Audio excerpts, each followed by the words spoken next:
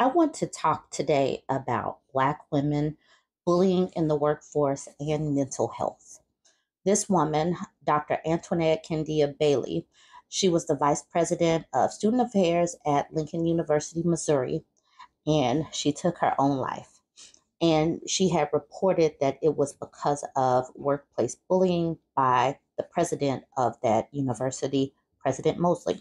Dr. Candia-Bailey actually sent emails out, and she did talk to friends before she took her own life. I'm going to just play the video that is attached to this article. Lauren Turman reports new documentation from Bailey herself identifies Lincoln as, quote, where it started and where it ended. The passing of Lincoln University Vice President of Student Affairs, Dr. Antoinette Bonnie Candia-Bailey, has rocked both Jefferson City and university alums. Now, new documents are surfacing from Bailey herself on the day she took her own life, outlining University President Dr. John Moseley as causing, quote, enough harm and mental damage. That whole day, I was really beating myself up because I'm like, if I would have read the entire email, maybe I could have saved her life. Candia-Bailey graduated from Lincoln in 1998. Her friends and loved ones say she was a loving, generous person who radiated positivity. She's the type of friend where, she can just tell by talking to you in your voice that something's wrong. And she would get up in the middle of the night and she would drive 2-3 hours to get to you, to be there for you. It did not matter what she was going through. She always smiled. She was always positive. But soon after she took the position of Vice President of Student Affairs in May of 2023, her friends noticed a change in her. I even visited with her on homecoming, and she was like, she's like, I'm just trying to make it through at this point, because that is when she was getting depressed. It's like her whole demeanor had changed. Yes, she was smiling and all that, but you could still tell something was off, something was different. Multiple emails obtained by a friend of Candia-Bailey and shared with KRCG shows she sent emails to Moseley and to the Board of Curators outlining Candia-Bailey's request for family and medical leave, saying that the relationship between her and Moseley went downhill due to her severe depression and anxiety. Additional emails reveal that when she made complaints about how she was treated to HR and the Board of Curators, the board president wrote a response back to her saying, in part, please be advised the Board of Curators does not engage in the management of personnel issues for Lincoln University and will not be taking further action related to this issue. Chapter 3 of the Board of Curators bylaws that have been in effect since March 30th of 2023 covers operational guidelines for personnel. The section of bylaws is unclear whether the board can take on any personnel or HR issues outside of hiring in certain circumstances. Those emails also showed Candia-Bailey believed she was intentionally harassed and bullied and claimed she received a poor evaluation when she asked for help. Monica Graham says the last time they spoke was just hours before Candia-Bailey passed. I screamed.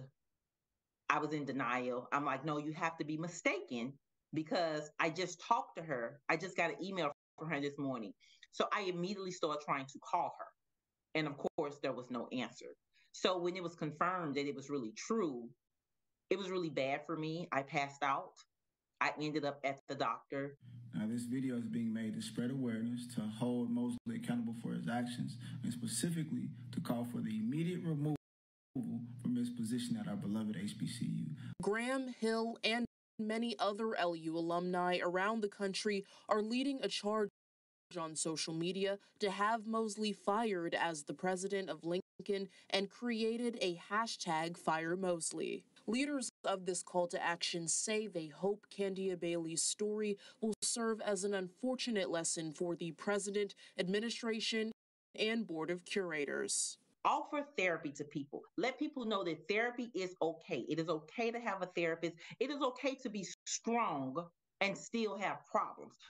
In her final email to Moseley on the day of her death, Candia-Bailey also asked for only select members of her sorority to be allowed to collect her things, saying, Roseanne can speak with my family from the administration. You are not to have any contact. You've caused enough harm and mental damage. KRCG has reached out to the administration at Lincoln University, and they have declined to comment at this time.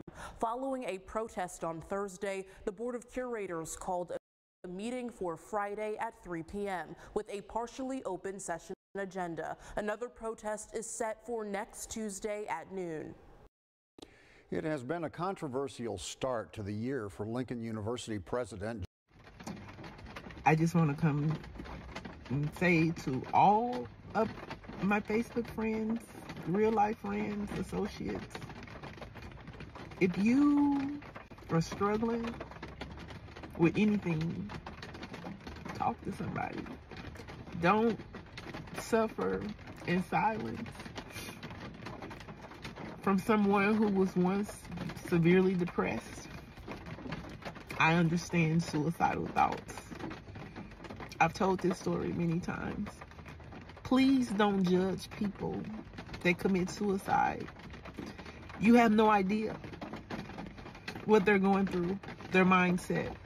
They're not selfish. They're not. They're in a pain that you or no one else can understand. And when you're in that type of pain, it takes over your mind and you do the unexpected.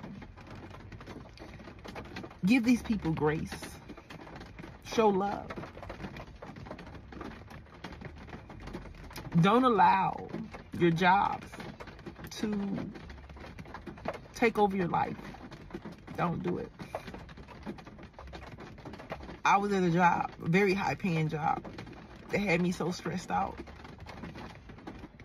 that my whole entire left side went numb. Said this job is not going to kill me. I walked away from it. If you have a job that has that type of stress in your life, walk the fuck away. It ain't worth it. Talk to somebody. Talk to somebody. Don't suffer in silence, please. And quit judging people for what they're going through, because you have no idea. You have no idea. Depression is real, and so many people suffer from it, and they don't talk about it. And if I didn't have an angel in my life during that year of me being severely depressed, I might not even be here. It's real. I've had suicidal thoughts, but my angel pulled me out of it because I opened up. Don't let that be you.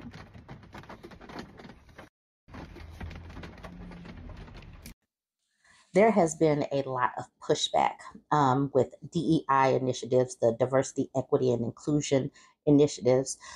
There's always been backlash about affirmative action because sometimes being a minority or a woman in the workforce, you get extra, like people looking at you, extra scrutiny.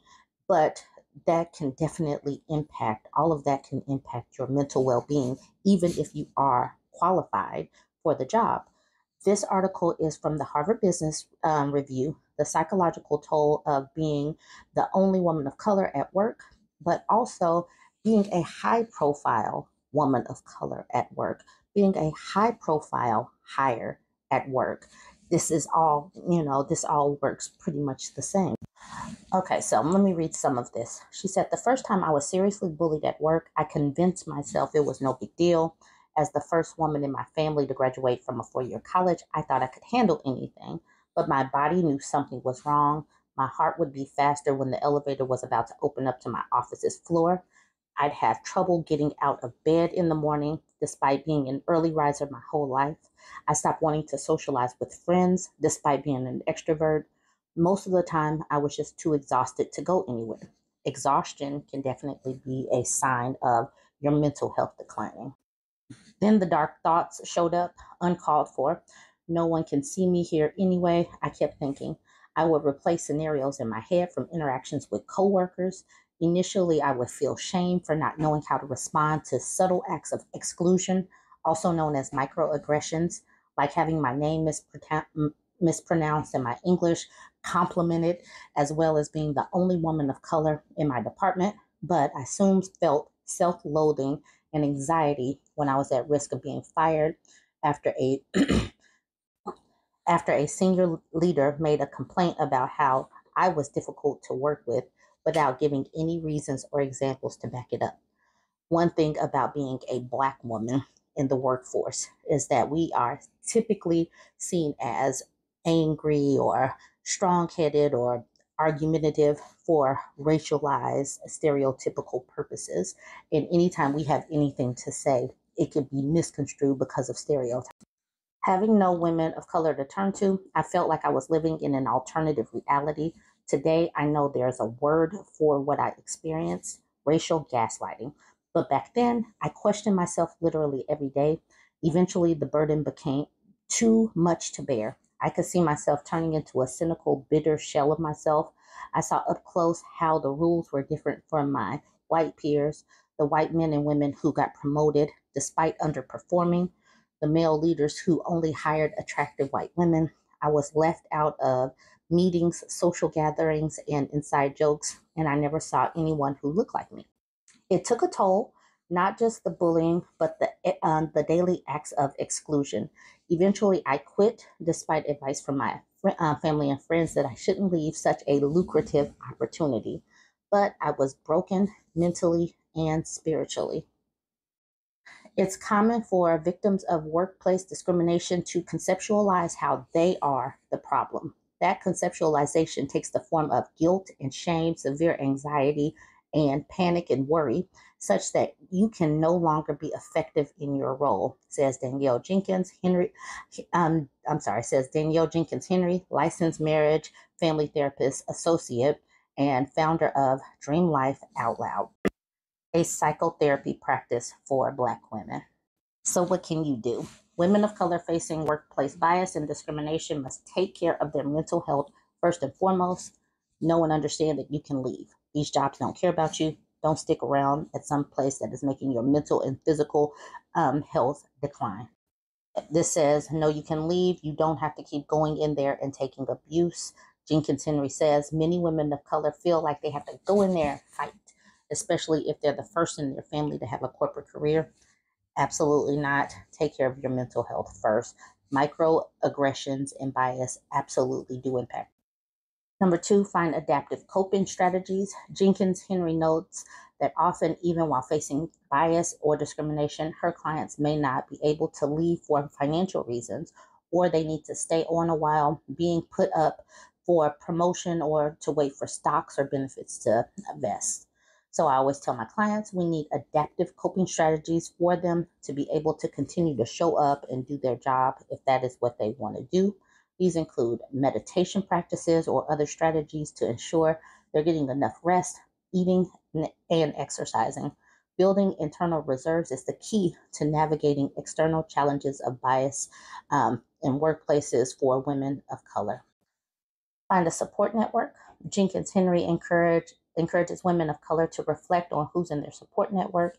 Is it a church organization, a sorority or a fraternity, a network of colleagues, perhaps an employee resource group? Identify who can support you, who is aware of what is happening, and where you can go so you don't feel so isolated. Plan your exit strategy. Some of the questions women of color should ask themselves: is it the right time to leave? Should I be making a plan B? Am I suffering so much that it's time to leave right now?